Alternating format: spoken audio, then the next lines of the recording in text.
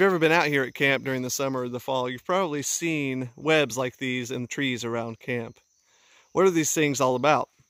Well, inside you can see all these caterpillars jerking around. These are caterpillars for the fall webworm moth.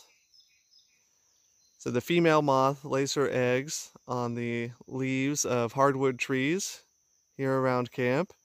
And when they hatch, they turn into these little caterpillars who create these webs around the leaves so that they can feed on the leaves while they're growing up. Once they're fully mature, they'll turn into moths and they'll fly away and start the cycle all over. So let's just kind of sit here and watch these guys wiggling around a little bit. They're pretty neat because sometimes they even wiggle all together, like they had it planned out or something.